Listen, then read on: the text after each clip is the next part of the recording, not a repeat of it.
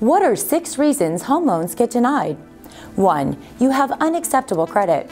You can check your credit score once a year at www.annualcreditreport.com.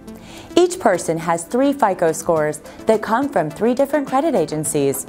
Most loan programs today require a middle credit score of 620 and no bankruptcies in the last 2 years or foreclosures in the last 3. However, many credit reports contain inaccuracies that can drive your score down.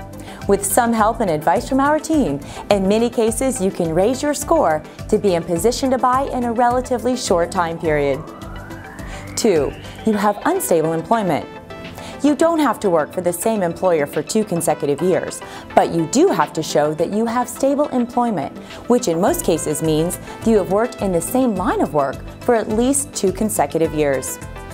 Some exceptions to this include college students who can use their college degree or transcripts in place of a 2-year work history. In addition, if someone has been laid off in the last 2 years but has a solid work history prior to the layoff and now has stable employment, they may be eligible under some programs. 3. You have been self-employed for less than 2 years. Lenders typically need 2 years of self-employment income before they will allow you to use your self-employed income to qualify for your home loan. 4. You have inconsistencies in the documentation you provide to your lender. If your income isn't what you said it was, that's a problem. 5. Losing your job during the loan process. With the loss of income, your loan approval becomes null and void. 6. Adding new debt during your loan process.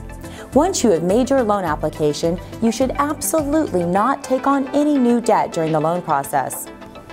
Reach out to us to see how we can help you, and that can keep you from losing time and money by discovering and dealing with these issues before you attempt to buy your home.